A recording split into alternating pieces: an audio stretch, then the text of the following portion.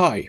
In this video I will show you how to create a couple of sprites for a button which will be switching between each other when you click that button. So I open Inkscape, create new rectangle, make its corners round, change a color, duplicate this rectangle pressing Ctrl+D keys, bring this new rectangle a bit down here, change its color to darker one. Press page down key to put it behind first rectangle.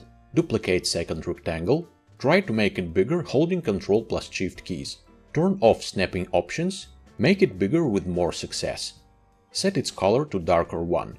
Put it behind other rectangles, pressing page down key. Bring it here. Looks like a button. Add some text. Make it bold. Make it bigger holding Ctrl key. Change color. Duplicate it.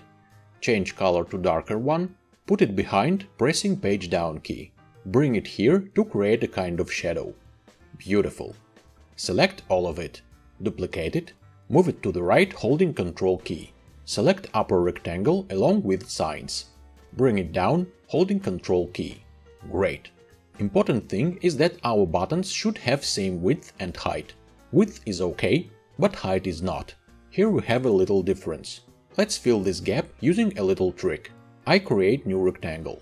Now I enable snapping feature and scale this rectangle so its upper edge snaps to upper edge of my button. Now I move it to the right holding Ctrl key and scale it lower edge so it snaps to upper edge of pressed button. Now I set opacity of this rectangle to 0 so it becomes invisible and our buttons have same resolution now. Cool. Time to import these buttons to Unity. Select first one and import it as PNG file to wherever you want to. I want it here. Make sure selection will be imported and hit import button. Select second button along with that invisible rectangle and import it same way. Done. Here are our buttons saved as PNG files. Select them and drag and drop them into Unity project folder. Create new UI button. Double click to focus on it. I like canvas to be scaled with screen size. Back to button. Anchor it at the center holding Alt+Shift keys.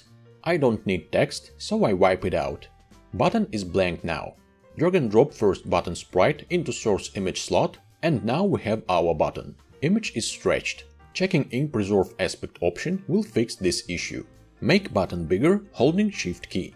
To make button switch sprites when it's clicked, I change transition from color tint to sprite swap and drag and drop my second sprite into pressed sprite slot. That's it. Now I can hit play and see how it works. Hope you find something useful in this video. Thank you for watching and see you next time.